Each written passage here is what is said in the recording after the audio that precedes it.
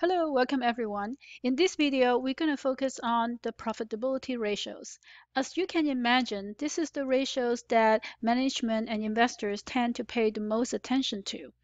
Um, and we are going to introduce three ratios, and then we're going to introduce something called the DuPont identity that help us further evaluate the causes or the drivers behind each ratio. So the first ratio is the profit margin. Profit margin, as you can see, is net income divided by sales, and both items comes from the income statement. So to compute the profit margin is relatively straightforward. In our example, net income is $171,550 and sales is $850,000. So our net profit margin turns out to be about 20%. Okay, great. Did you get the same answer? Again, as what we have done before, I encourage you to pause the video and try to compute this number on your own. The next ratio is return on asset. So here we take net income divided by total asset. Net income comes from the income statement and total asset comes from the balance sheet. We already talked about which years of the balance sheet we should use. For the purpose of this example, I'm gonna use the ending or year one balance sheet value. So go ahead and pause the video, use your balance sheet and income statement and compute return on asset, and then come back to the video and check your answers. Did you get 5.0554 or 5.514%? If you do, terrific. If you don't, again, go back to your income statement. You should get net income with no problem. Total asset, did you get 3.9 million, $3.09 million? So again, a lot of this is just practice at looking for the right information. Lastly, we're going to compute return on equity. So once again, pause the video and go ahead and do the calculation and come back and we'll check the answer. Terrific.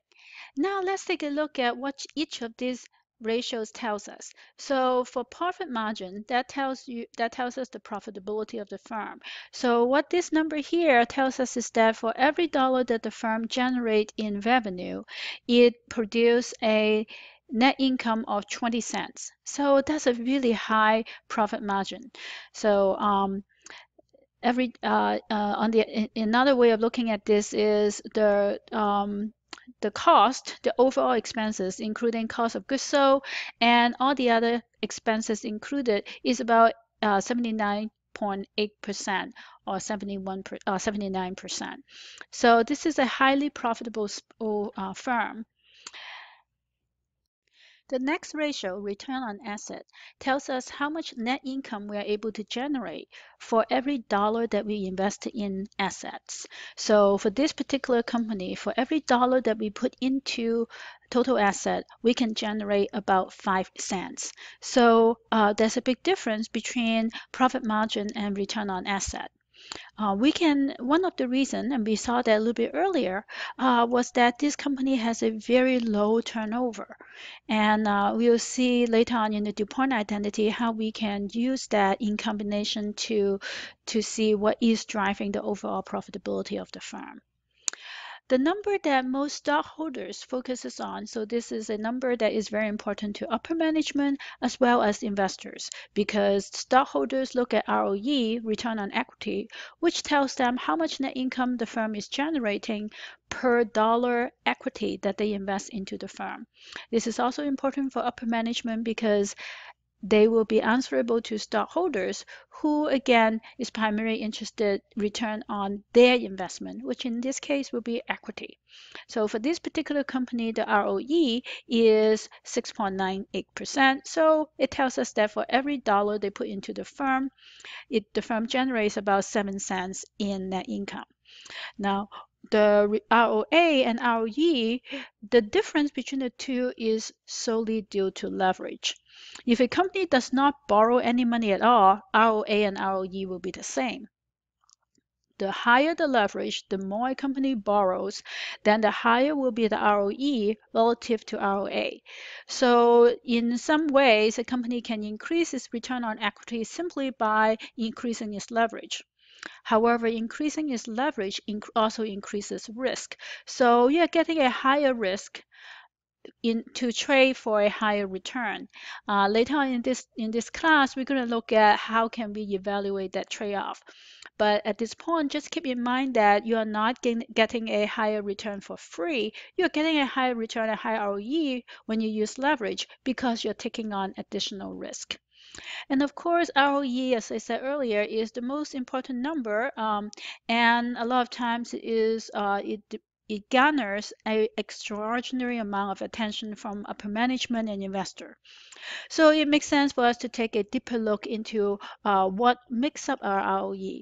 This decomposition is sometimes called the DuPont identity or the DuPont equation or the DuPont decomposition. That's because the economist, the first thing of looking at it this way, his name is DuPont. Basically, the same approach can be used to analyze any kind of ratios. What we are trying to do here is to decompose the return on equity into three different components so that it gives us a better idea on what are the driving factors behind ROE. So if you see in this equation, if we do cancellation, all these will cancel out and we'll end up with net income divided by equity, which of course is the ROE equation. So the DuPont identity is basically an algebra expansion of the original ROE equation. So let's take a look at what this individual component represent. So the first one, net income divided by sales, that is simply profit margin. So our first component here is profit margin. The second component is sales divided by assets, and we also have seen that. So sales divided by assets is total asset turnover. So that's total asset turnover. That's component number 2. And the last component is asset divided by equity. Again, we have seen that asset divided by equity is the equity multiplier. So those are the three components.